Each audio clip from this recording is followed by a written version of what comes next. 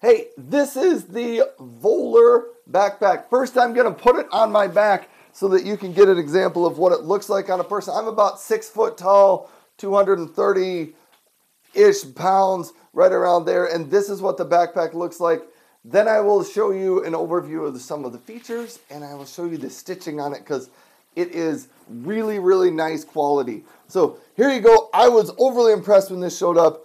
Very sturdy, durable fabric, and it is a little water resistant, so if you wear it in the rain, you're going to be okay. It does have a water bottle holder on both sides of it.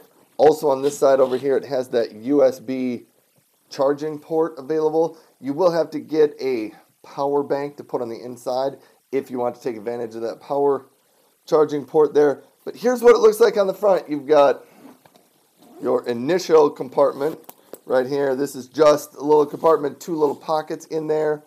There is a little pocket right up here for some quick, easy access, for something to put in there. This next pocket I really like because it's got all the tiny little compartments. You may want your zippered compartment, something for paper, a couple slots for pens in the middle, another pocket over here. Then on the inside, you can fit up to a 15.6-inch laptop in there. There is another little compartment down here if you wanted to put in a tablet on there. But that is what it has. I really like it. It does have padding across the shoulder straps here, padding across the back up here and here.